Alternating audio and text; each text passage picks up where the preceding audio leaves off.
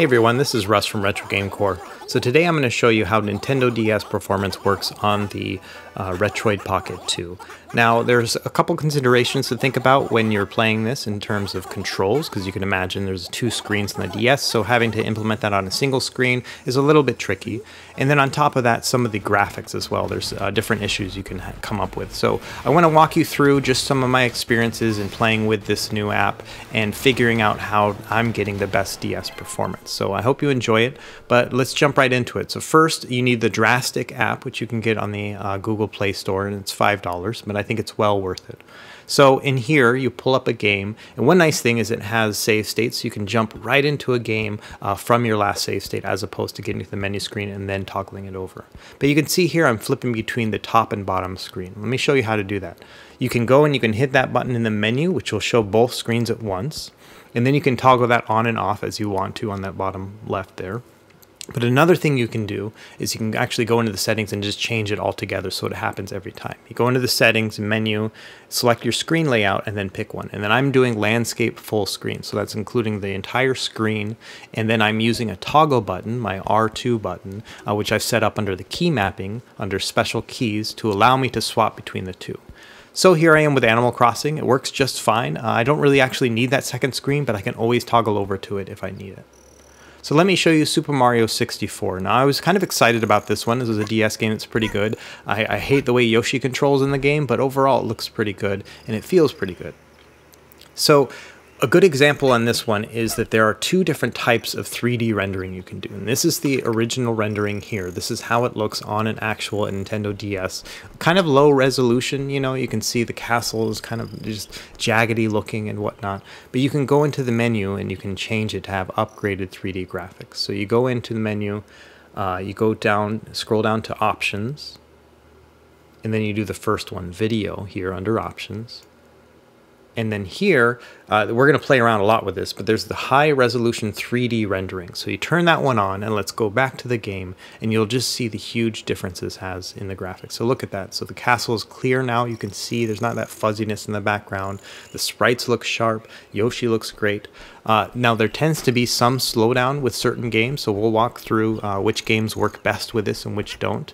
But for now, you know, Mario 64 in general works well. It's funny because Yoshi plays so slowly as he's walking before he kind of gets momentum that it feels like there's slowdown in the game. But if you actually look at the frames per second and whatnot, it's actually just fine. So here's the first level, and you can see the resolution's fine, the gameplay is great. It's just a matter of, you know, whether or not you want to play with Yoshi. But I don't know, he can eat characters and spit them out. It's kind of cool. So a little thing that Mario cannot do.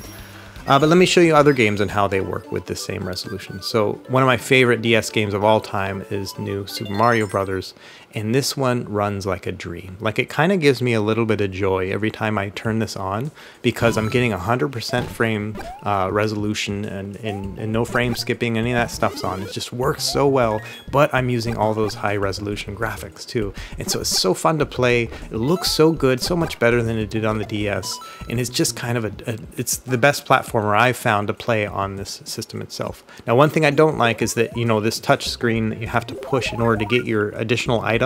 You have to go into mouse mode and then tab over to get to the other screen, and then push it and then get out of mouse mode in order. So it's like you lose like 10 seconds just kind of setting all that up.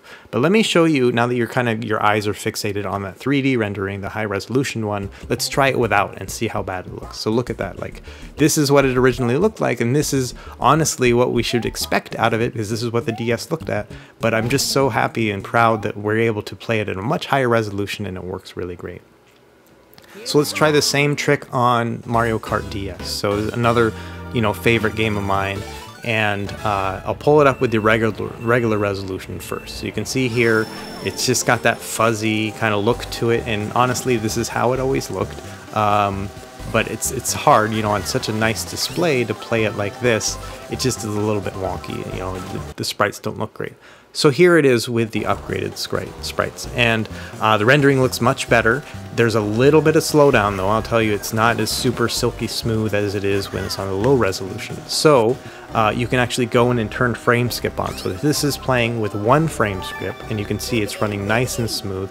The tire movement is a little bit weird looking. I don't know if that's an artifact of the high resolution or if it's the frame skip, but I'm happy to ignore that just with how nice it looks.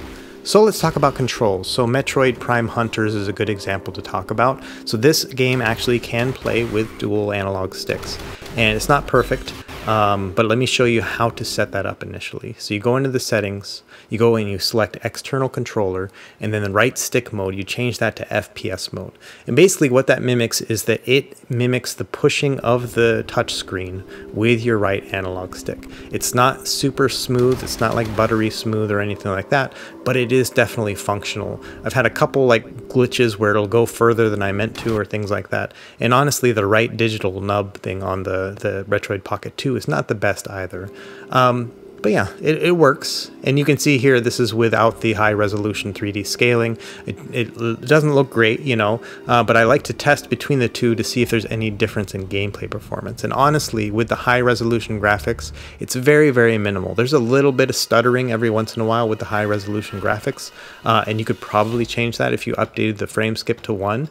But as it stands, just playing it out of the box like this, it's fine. Like I found that this is probably one of the better FPSs as far as the graphics and controls. So one of the things I don't like is that you have to go into mouse mode and go to the touch screen if you want to change into a ball, or you want to change to missiles or your scan visor. So that's kind of a pain in the butt. You have to basically pause, and in the heat of the moment, it's not going to be very easy during a battle to swap between all of those things. But other than that, everything works really well with this game. Now, one other first-person shooter that doesn't work so well is the Call of Duty Modern Warfare game. Now, this one does not play with the high-resolution graphics. It's super slow. Even with frame skip, it looks terrible. And so this one, I just prefer to leave it on the low resolution, and even then, the controls, even though it's the same scheme where it's like using that touch screen, it's still just wonky. So I don't recommend that one. The Lego games work pretty well, but they also require that low resolution. They get really slow on the high resolution. At least this Batman 2 one did. I'm not sure about maybe some of the older ones, like the Star Wars Lego ones. They might work okay, or maybe Harry Potter. But as it stands, this one needed the low resolution. And then another one that required low resolution was the Viewtiful Joe game. And this one, if you try to actually turn on the high resolution, or you try to turn on frame skip, it actually makes the screen flash, and it's just completely unplayable. So for this one, you just have to have low resolution, but it's a little bit charming for this game in particular. And then finally, another low-res game that's required is the Kingdom Hearts game here. And I'm not super familiar with this franchise. You know, I've always tried to play these games, and they're just so confusing. I don't know who's what or anything. But this one works well. It just requires that low resolution. The high resolution works during cutscenes. Some games that work really well on high resolution are the Castlevania games, and then that's because, you know, they're 2D games, and so it's not as much rendering that's required, and you really don't see any difference between having that high resolution on or off with this one in particular. But it works well, and controls are nice. There are a few like touchscreen requirements for this, but it's very minimal for all the Castlevania games, which make these really ideal to play on the Retroid Pocket 2.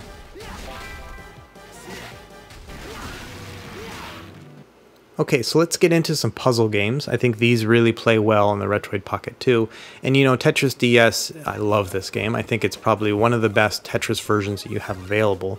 But one of the things I used to love about it was playing Wi-Fi on it. And I just had a suspicion that it wasn't going to work, but I wanted to try it out anyway. And so I went into the Wi-Fi settings on the DS and tried to come up with an access point, you know, just to even recognize my router, and nothing comes up. And so I thought, oh, it must be an emulation issue with the emulator itself. So I went into the settings in the emulator and saw, you know, whether or not there's anything I could do about it.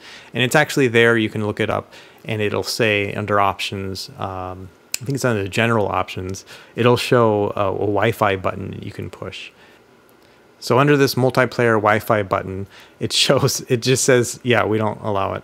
Like, it's funny that there's a button to tell you we don't have something, and it makes you think, oh, I'm going to go into these settings. Maybe they plan on doing it later.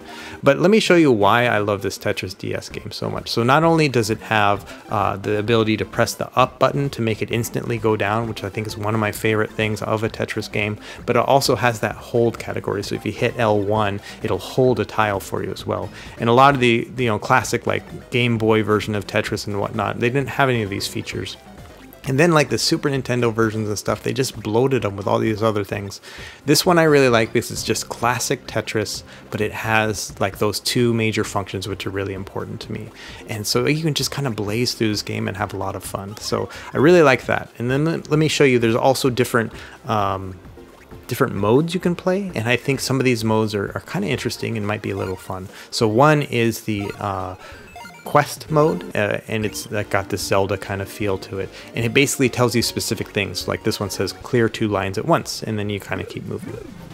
So another game that works pretty well is Geometry Wars, which you can see here, and it runs with 2 different analog sticks. It's the same function as the Metroid Prime Hunters, where it's using that second one as a touchscreen. So it's a little bit jaggedy, not quite super smooth, but you can see here I'm holding my own while playing this game, which is kind of neat just to have available for you.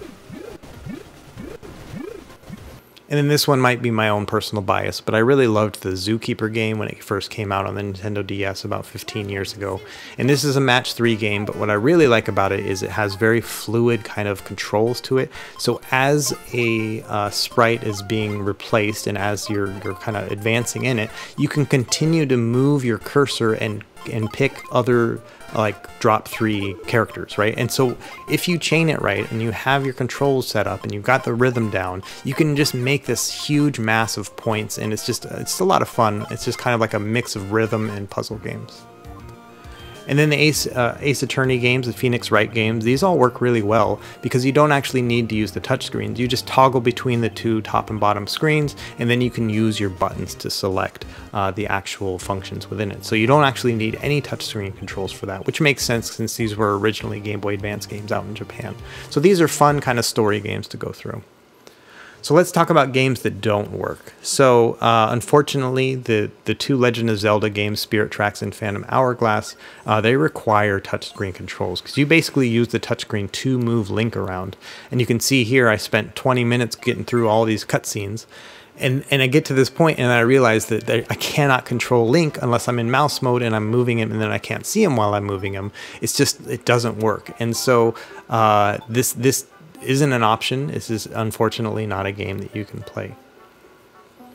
Another game that doesn't really work is Contra 4. So this one, it doesn't work for a different reason. That's because both screens are visible at once and you can switch between the screens. And because it's a fast-paced action game, it means you just don't know what's going on half the time. So right there you can see that's the top screen and I'm supposed to figure out how to get up there. Or right here where I'm about to die, or I die, and then I try to jump down to the bottom screen and I jump down not realizing I'm jumping into just a bunch of gunshots, you know. And so it's just not an ideal way to play that game, unfortunately. You could do those 2 screens side by side and maybe use it that way.